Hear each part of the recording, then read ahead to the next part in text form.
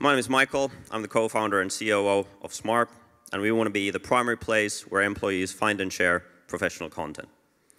So when you go to work in the morning, instead of opening up your email or logging onto your intranet, you open our app and you're instantly informed of whatever you need to do to be successful in your work. If you're a salesperson, you get your sales materials, you get the news about your company or the industry right in your app. So we started the company in 2011, but we've been working on this software actually for the past 4 years. We're around 60 people, and we have a team of 20 nationalities. We have offices in London, Stockholm, and we're headquartered in Helsinki, Finland. We're looking to expand our operations in the US as well, and actually in Q2, most of our new business was already coming from the US. We've achieved 50+ months of continuous revenue growth, so we're growing steadily. The enterprise communications ecosystem is changing. So in your old ecosystem, you actually can't see it there, but so you would use your emails to contact your employees, you would have them log into an intranet, but people already get too many emails, and intranets are not very engaging.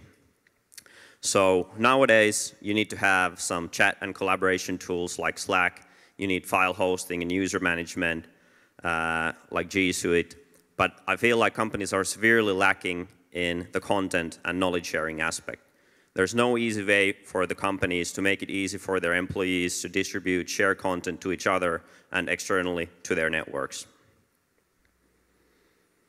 And this problem has two sides, really. From an employee standpoint, it's crazy, really, because there's an information overload. They get too much information, but at the same time, the information is not relevant for their work. This leads to reduced productivity and reduced engagement.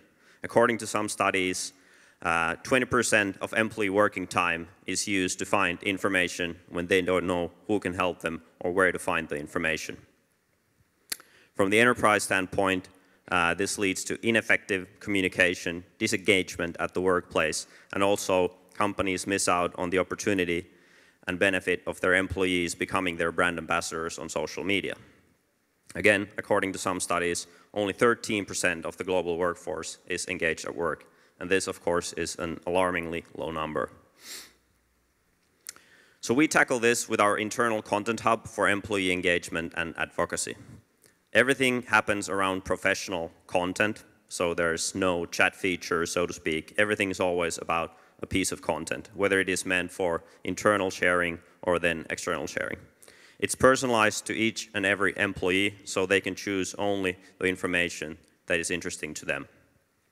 It is also an employee-driven platform, so not all the communication is coming from the company top-down, but there's also peer-to-peer sharing. And when an employee finds an interesting piece of content that would be useful to their colleagues, they can also add that to the platform. Of course, it's mobile and it's measurable, because if you can't measure it, you can't manage it. We have around 300 corporate customers. We're very industry agnostic, so we have professional services companies, B2B, B2C. Actually, European Commission is our client as well. We have Amazon in the UK. So really, really nice companies. MuleSoft, as an example, they were just acquired by Salesforce. So maybe we should run a campaign that if you use our platform, you get acquired. But I was asked to highlight how they use our platform. So they really like the ability to crowdsource the content from their employees. They also use it for sales recruitment. And last but not least, they have a strict budget of cost per lead. And whatever software they can purchase that gets them to under that certain level of cost per lead, they can, of course, grow that account. And they've been growing at a fast pace, so we'll see how it goes now that Salesforce has actually acquired them, US company. Business model, annual, automatically recurring, prepaid licenses.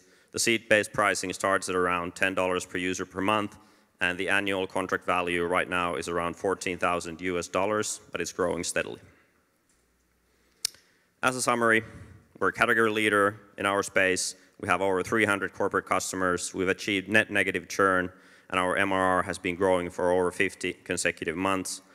And we're looking for the Series B round in 2019. We raised the Series A in April this year. So we're here to meet investors. If you invest in this space, come and chat with us. Or if you're a corporation that's struggling with the challenges that you saw and I discussed, let's have a chat. Thank you.